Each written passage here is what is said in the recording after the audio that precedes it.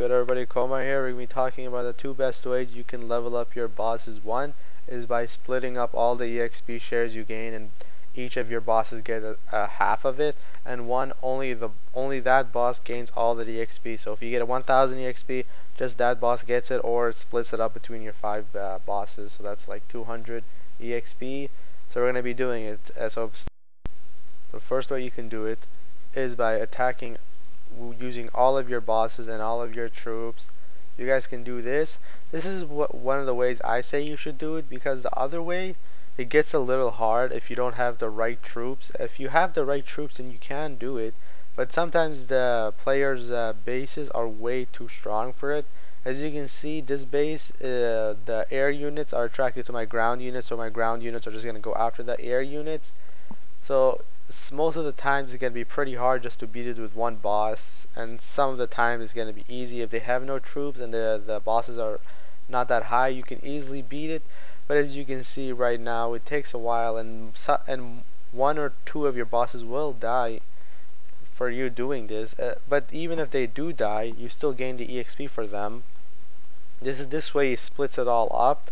Whatever EXP you get for the fight, all the 5 bosses will gain the equal amount, equal share, and that will be pretty fast. That's the way I'm doing right now, and I'm getting level 70 bosses, level 67 bosses and above.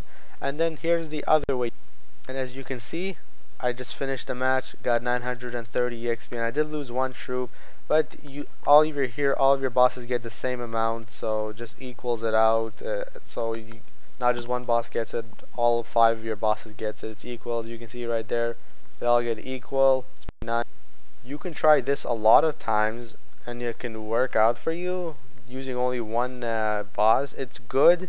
You can do this on campaign in certain levels. You can do it. You can just beat it with just troops, and you just use your boss. And there are some levels, if you go online and if you attack other players, you can easily beat them with one boss, but it still takes a long time. But it's also good, you gain that boss at least like 1000 EXP. But right now this one I'm doing is an easy one, just to show you guys an example of it.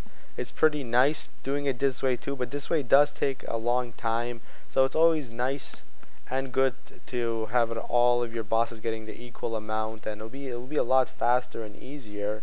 Yes, I have done it, and I think the best way is if you guys all attack with all of your heroes. It's really nice that way. You don't have to come back to a hero, then do another hero, then do another hero.